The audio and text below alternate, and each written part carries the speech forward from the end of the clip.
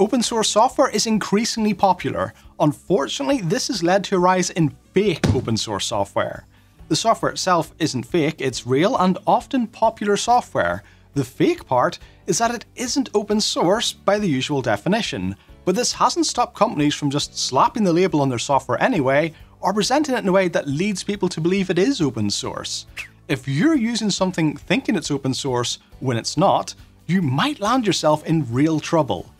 To be clear, every copyright owner has the right to choose whatever license or licenses that they want to use with their intellectual property. You might not like their choice, but it is their choice. This does not mean that it's okay to mislead people though.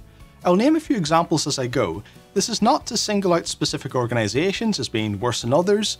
I'm choosing examples to illustrate different ways in which software can be misrepresented as open source and could catch you out. Before I do that, I should make it clear that I am not a lawyer, and what I'm presenting here is my opinion, not legal advice. Arse covered, let's start with Meta, aka Facebook. I keep seeing articles about how great Meta's open source Llama large language model is, but there's a problem. Llama isn't open source. Meta keeps saying it, people keep repeating it, but just saying something doesn't make it true. Of course, me saying that it's not doesn't make it untrue either. If only there was some kind of definition we could use to decide if something was open source or not. Something like, say, the open source definition, which I'll link in the description. Just to be clear about this, the open source initiative who maintains this definition doesn't have any legal claim over the words open source. They didn't invent open source. Their authority doesn't come from legal ownership. Rather, it comes from major open source companies, world governments, and the open source community collectively saying, yep, this is the definition we agree with. The OSI can't force you to agree with it, I can't force you to agree with it.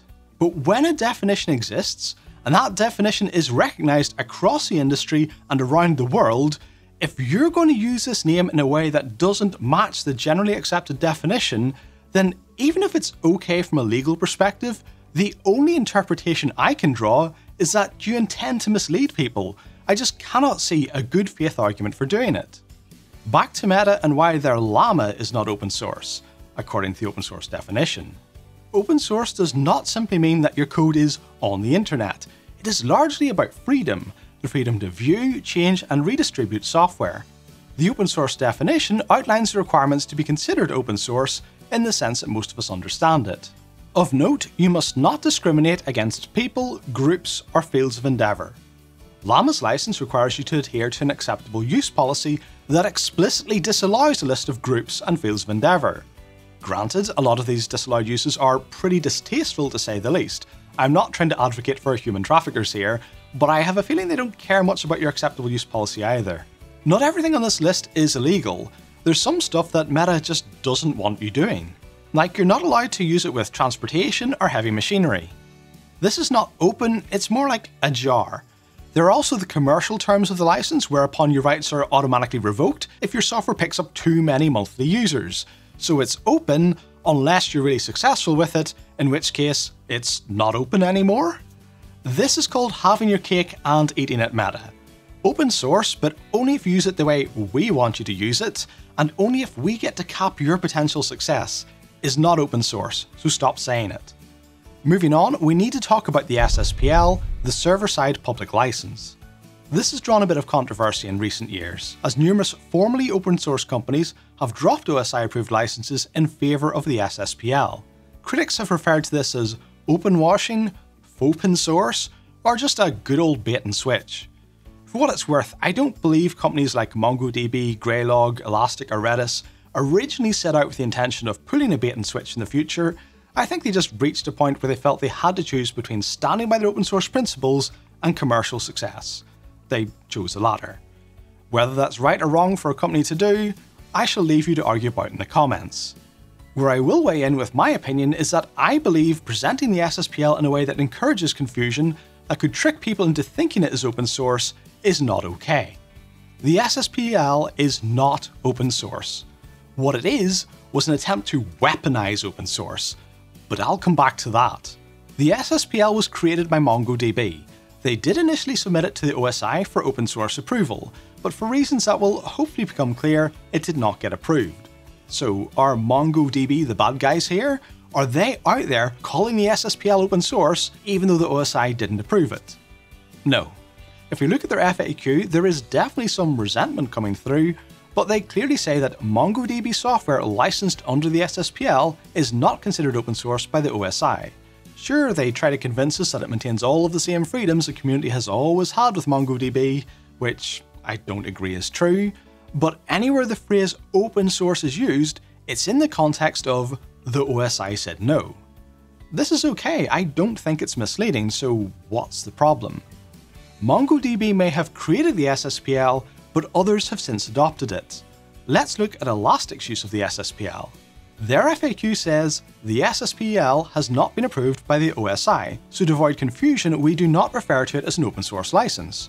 Good start, but Elastic does make frequent use of the phrase free and open. I have a bone to pick with that, because if you call your software free and open, you're sitting a bit too close to the familiar FOSS acronym free and open source software, and I don't think that's an accident. If we look at what Elastic means by free and open, the free means their products can be used at no cost. This is not what the free and open source means. It means free as in freedom, not price. Elastic says free and open, not free and open source. If there's a line here, then they're making sure they're on the right side while walking up very close to it. They're not technically wrong by the commonly accepted OSI definition of open source, because they're not using the phrase open source. They do say open code instead.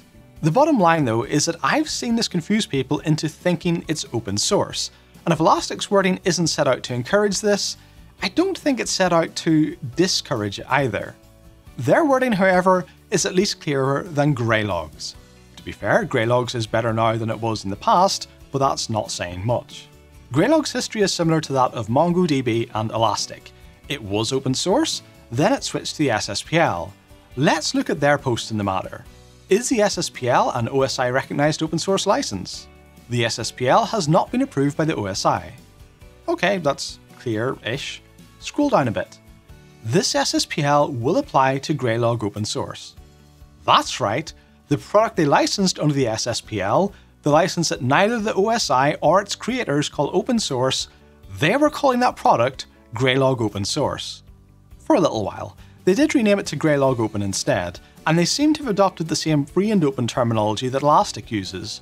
The problem is that if Elastic walked right up to that line, Graylog are leaning so far over the line it would take a lawyer to figure out which side they're actually on now. Look at how their homepage describes Graylog Open, built to open source standards.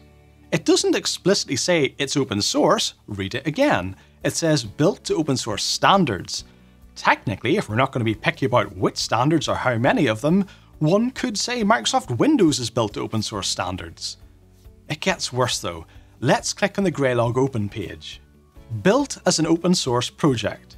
Surely any normal person reading built as an open source project on the Graylog Open website is going to think it means Graylog Open is an open source project. No, what it means is, we built it as an open source project, then we changed our minds, and now it's not open source, but a previous version that went end of life years ago used to be open source. I mean, come on, how are people not supposed to misunderstand that? This is genuinely how I believe Graylog would stand behind the wording built as an open source project. As incredulous as it seems to me, I think they think it's okay because technically it's past tense and they didn't say when. It's consistent with their post about Elasticsearch.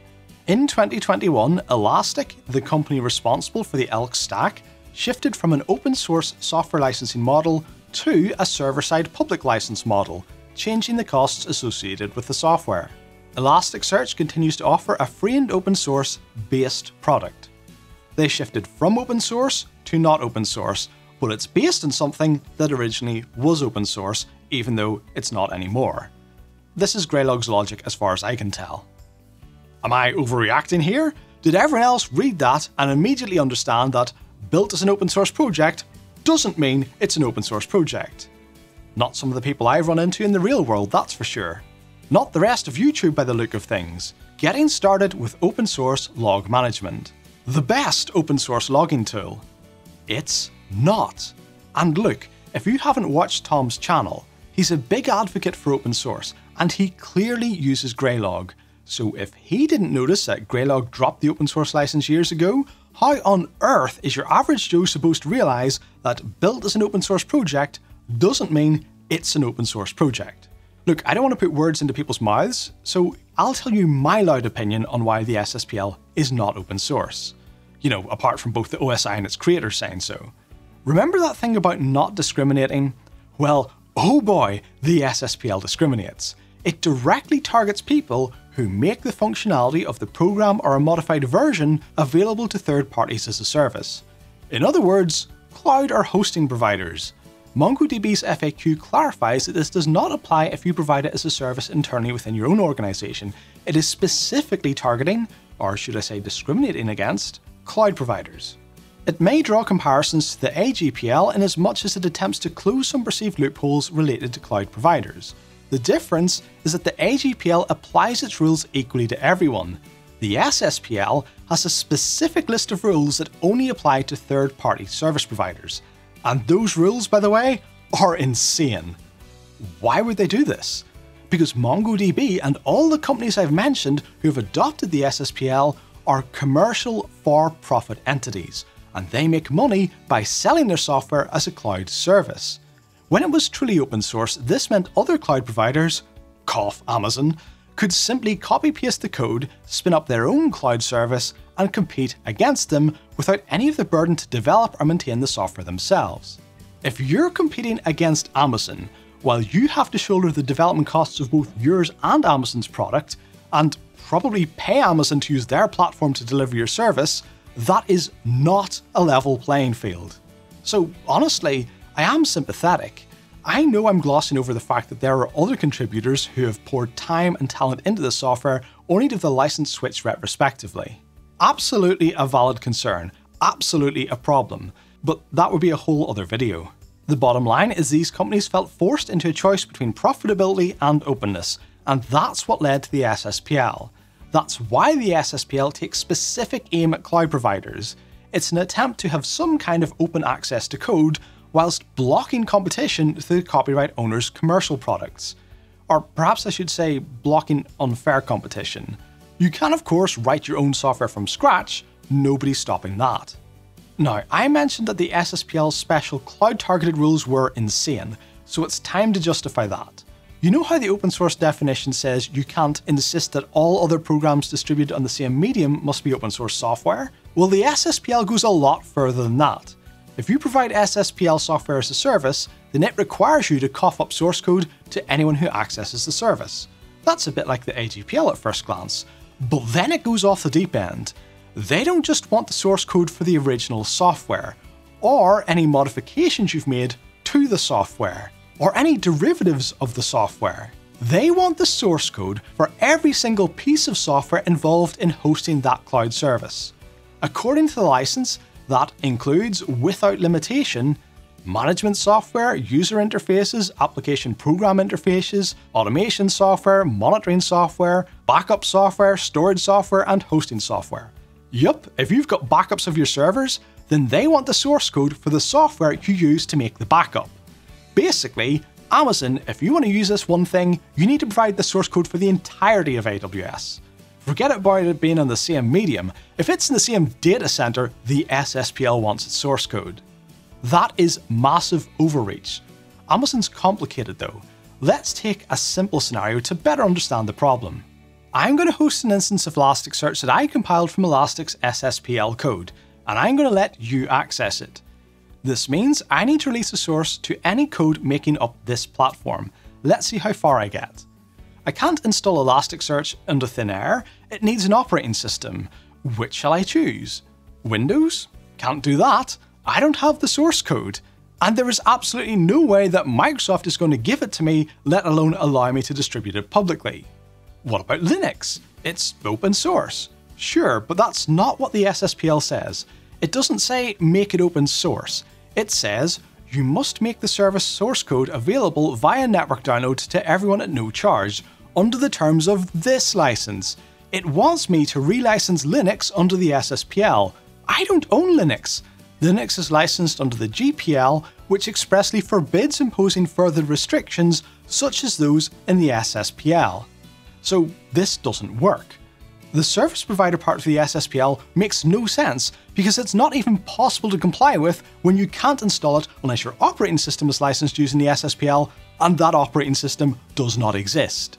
Even if the SSPL allowed me to substitute in open source licenses when releasing code, which was once proposed, and assuming I could retool my entire data center stack to be open source, that's the operating system, hypervisor, management tools, storage software, monitoring software, backup software, etc, etc. What about the software my network switches run?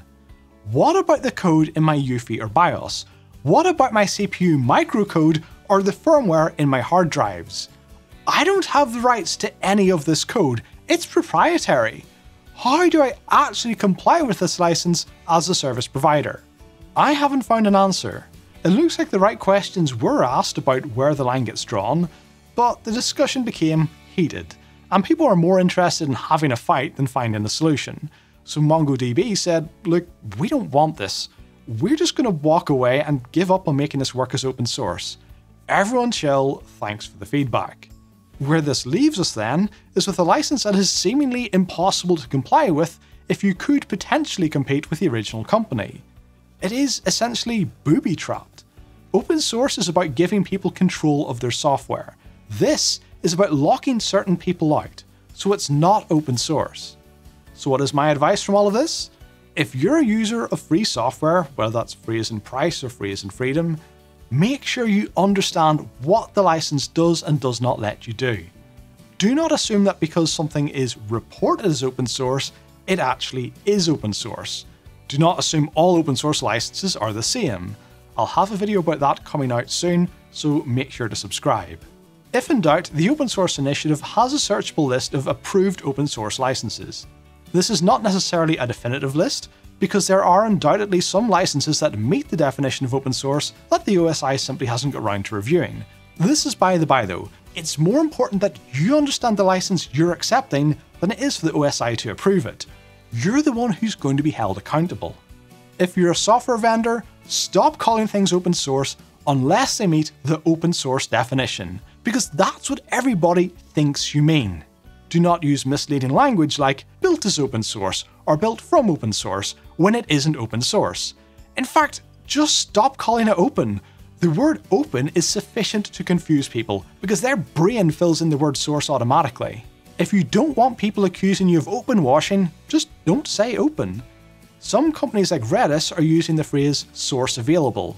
Open code is too close to open source code, free and open is too close to free and open source. Source available is an accurate description, and it doesn't use the word open, so it's much less likely to be mistaken for something it isn't. Another phrase I've heard recently is fair source, which basically seems to mean it's like open source but with a non-compete clause. Use that. Isn't that what most of these companies are trying to do anyway? They want to share their code, they want people to contribute to their code, but they don't want to risk what they see as unfair competition using their code. My stance? Not all software has to be open source. Open source is fine. Proprietary is fine. Somewhere in between is fine. Just communicate clearly what you're doing and don't BS people. The point of this video is not that proprietary software is bad or that source available licenses are bad. It's that fake is bad. If people are installing your software thinking it's open source because of the way you presented it, and it's not actually open source, it's a fake. To use a very 90s analogy, you're basically doing the licensing equivalent of those Adidas tracksuits with 4 stripes. Now, if you want to know how confusing actual open source licenses can get, I'll stick that video up here as soon as it's ready. Like, subscribe, share, and let me know what you think in the comments.